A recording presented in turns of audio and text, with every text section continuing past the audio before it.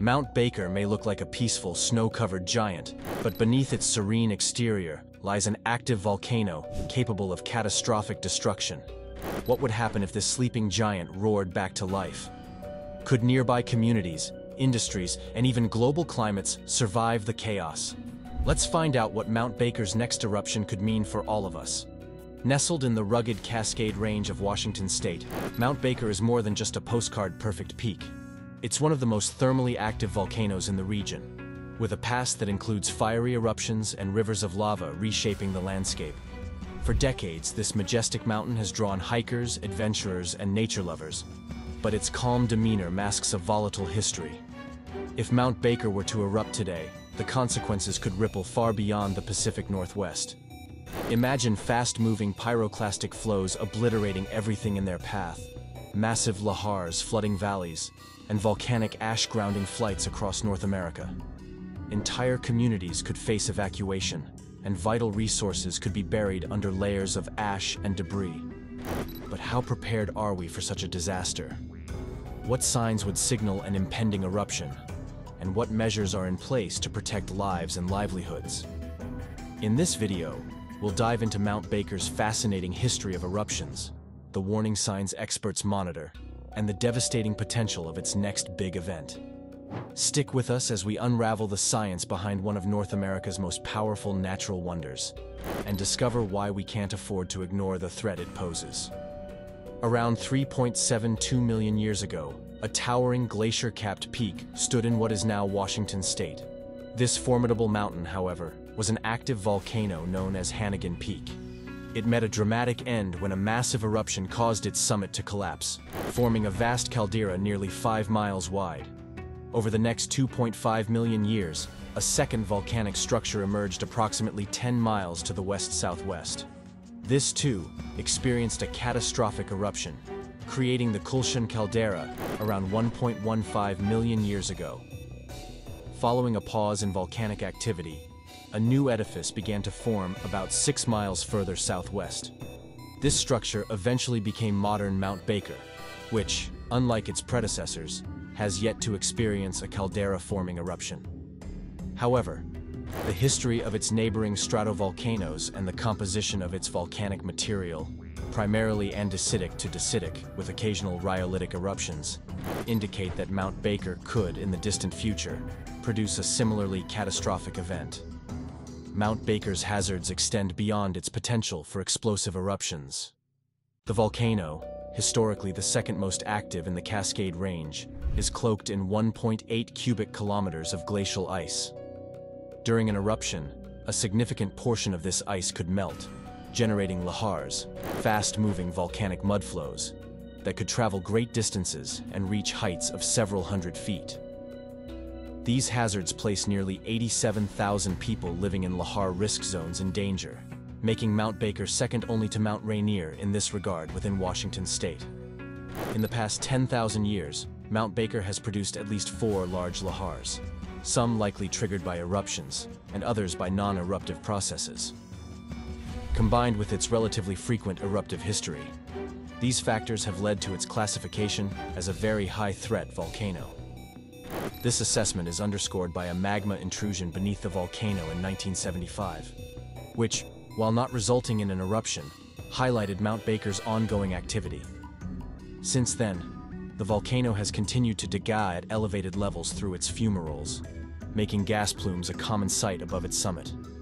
Mount Baker is part of the broader Baker volcanic field, which includes the remnants of the Kulshan and Hannigan calderas. Over the last several million years, volcanic activity in this region has migrated southwestward, with Mount Baker beginning to form approximately 495,000 years ago. Like all Cascade Range volcanoes, Mount Baker owes its existence to the subduction of the Juan de Fuca plate beneath the North American plate, a geologic process that continues to fuel volcanic activity in the region. The earliest phase of Mount Baker's volcanic activity was characterized by a mix of explosive Vulcanian eruptions and the emplacement of andesitic lava flows. These eruptions built a prominent central cone, which likely rose over 1,000 feet higher than the modern-day summit. This towering cone was covered by glaciers that subsequently eroded much of the structure. leaving behind what is now referred to as the lava divide. Despite this erosion, remnants of the initial cone remain as a testament to the volcano's early formative period. During the latter stages of lava divide's activity, andesitic lava began erupting at what would eventually become Mount Baker's highest peak. These flows continued intermittently until around 366,000 years ago.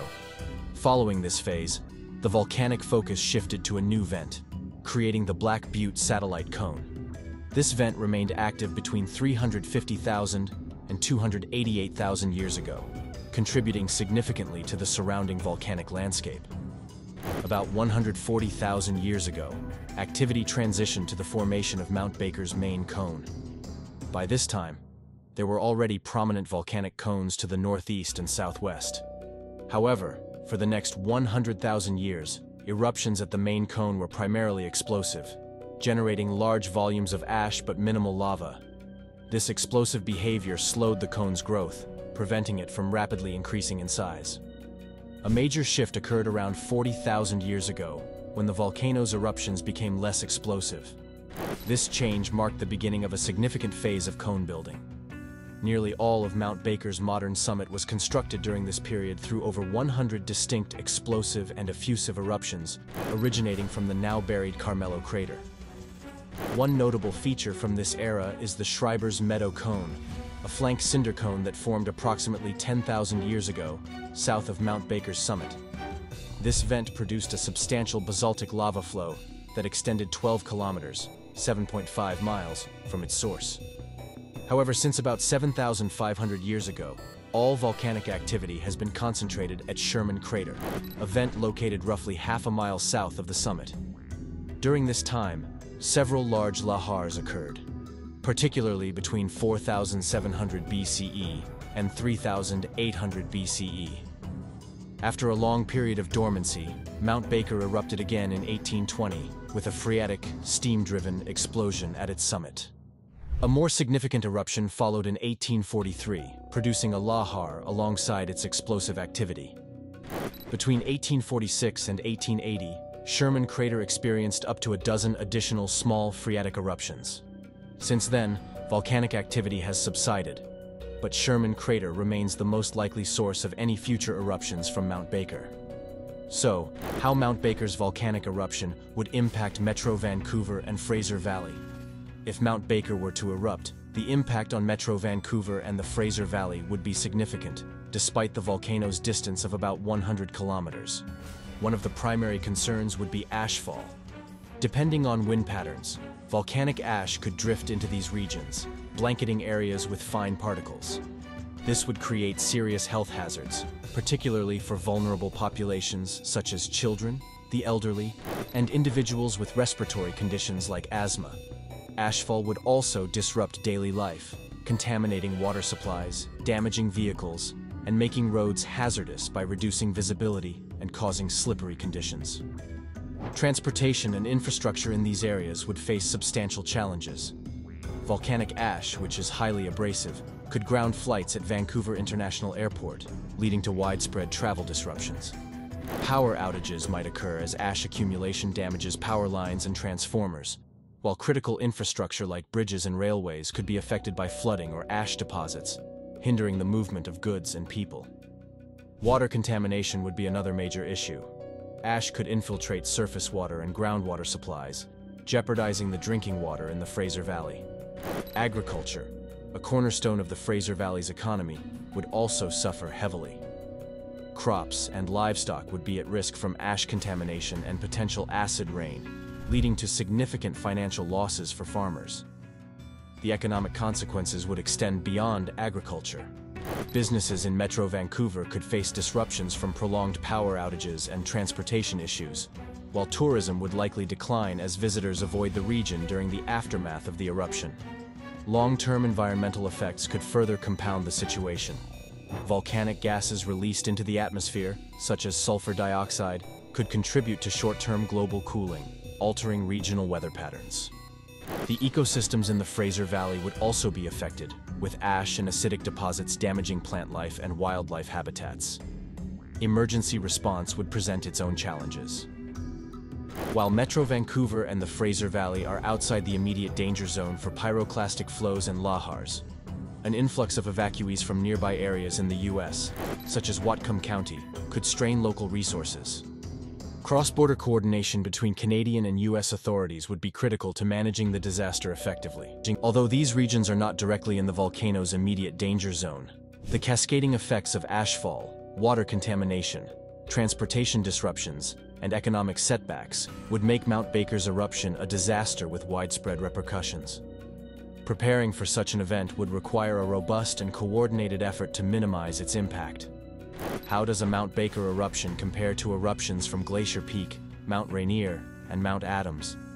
Mount Baker, Glacier Peak, Mount Rainier, and Mount Adams are all active stratovolcanoes within the Cascade Range, yet their eruptive histories, styles, and associated hazards vary significantly due to differences in magma composition, eruption frequency, and the extent of their glacial coverage. Mount Baker's eruptions are typically andesitic to dacitic, with occasional rhyolitic events. Its eruptions range from explosive to effusive, but its most notable hazards come from its extensive glacier cover, which holds approximately 1.8 cubic kilometers of ice. This makes lahars, the fast-moving volcanic mud flows, a primary concern, as they can travel long distances and impact nearby communities. While Mount Baker's last major eruptive activity occurred in the 19th century, marked by phreatic eruptions from Sherman Crater, it has also experienced at least 4 significant lahars in the last 10,000 years. Compared to its neighbors, Mount Baker is less explosive, but presents a significant lahar hazard, similar to Mount Rainier, though on a smaller scale due to its reduced ice volume. Glacier Peak, in contrast, is known for its highly explosive eruptions, driven by its dacitic magma composition. Its eruptions have historically produced large volumes of ash, with some events blanketing regions as far away as Montana. While lahars are a potential hazard, ashfall has been Glacier Peak's most impactful consequence. Its last major eruptions occurred around 13,000 years ago, with some smaller activity approximately 1,800 years ago. Although less active in modern times than Mount Baker, Glacier Peak has a history of more explosive and ash-heavy eruptions.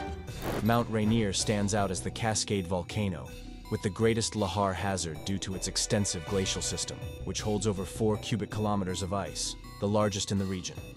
Its eruptions are typically andesitic and moderate in explosivity, often producing lava flows and domes. However, lahars from Mount Rainier have traveled over 100 kilometers, reaching the Puget Sound lowlands and posing risks to densely populated areas. While its last major eruption occurred around 1,000 years ago, Rainier's eruptive and non-eruptive activity during the Holocene has frequently triggered lahars, making it one of the most hazardous volcanoes in the Cascades. Though Mount Baker's lahar risks are significant, they are surpassed by those of Mount Rainier due to its larger ice volume and proximity to more people. Mount Adams, the largest volcano by volume in the Cascades, differs from the others in that its eruptions are primarily effusive, producing extensive basaltic and andesitic lava flows. Explosive activity at Mount Adams is rare, and it has limited glacier cover, reducing the likelihood of major lahars. Its last significant activity occurred about 1,000 years ago, with the formation of lava flows and small cones. Compared to Mount Baker, Glacier Peak, and Mount Rainier, Mount Adams is much less hazardous, as its eruptions are less explosive and do not generate significant ashfall or widespread lahars. In a nutshell, Glacier Peak is the most explosive volcano in the Cascades, while Mount Rainier poses the highest lahar threat due to its vast glacier coverage. Mount Baker, while less explosive than Glacier Peak, has a considerable lahar risk due to its ice volume, which makes it somewhat similar to Mount Rainier, albeit on a smaller scale. Mount Adams is the least hazardous, as its activity primarily involves effusive lava flows with minimal explosive potential. Lastly, many may wonder, could Mount Baker be a serious threat to Canada? Mount Baker does pose potential hazards to Canada, particularly to southern British Columbia, due to its proximity to the Canadian border and the potential for far-reaching effects from volcanic activity. While the volcano is located in Washington State, USA, its position just 30 kilometers, 18 miles, south of the border, means that an eruption could have significant transboundary impacts, particularly in the form of lahars, ashfall, and possibly volcanic gases. One of the most serious risks posed by Mount Baker to Canada is from lahars, which are fast-moving volcanic mudflows created when volcanic activity melts large amounts of glacier ice or snow. Mount Baker is heavily glaciated, with around 1.8 cubic kilometers of ice covering its slopes. In the event of an eruption, this ice could rapidly melt, sending lahars down the Nooksack River, Baker River, or other nearby river systems. While most lahar flows would initially travel westward into Washington state, their sheer scale and speed could have secondary effects in Canada. For example, lahars could disrupt the Fraser River system, which serves as a key economic and environmental artery for British Columbia. Flooding or sedimentation caused by lahars might indirectly affect Canadian infrastructure, agriculture, or natural habitats downstream.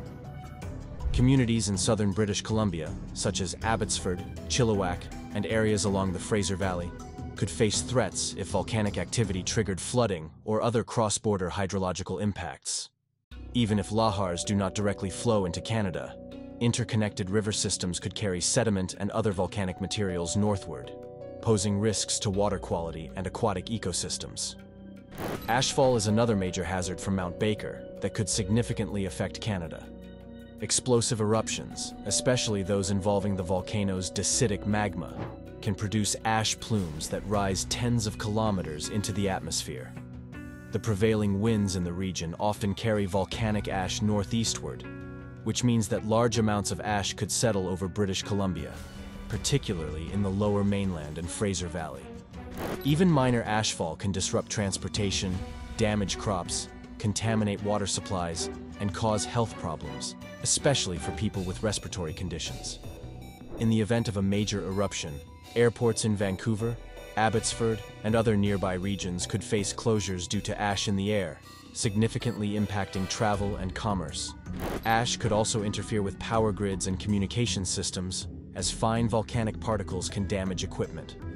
Although less likely, volcanic gas emissions from a major eruption could also affect Canada. Sulfur dioxide, SO2, and other gases emitted during an eruption can contribute to acid rain, harming crops, forests, and water systems in areas downwind of the volcano. If Mount Baker were to experience a particularly large eruption, it might even have regional climate effects, such as temporary cooling caused by volcanic aerosols in the atmosphere. Mount Baker is not just a towering symbol of the Pacific Northwest's natural beauty, it's also a powerful reminder of the dynamic forces shaping our planet. Thanks for watching, and don't forget to like, comment, and subscribe for more explorations of the world's most fascinating volcanoes. Stay safe, stay curious, and I'll see you in the next video.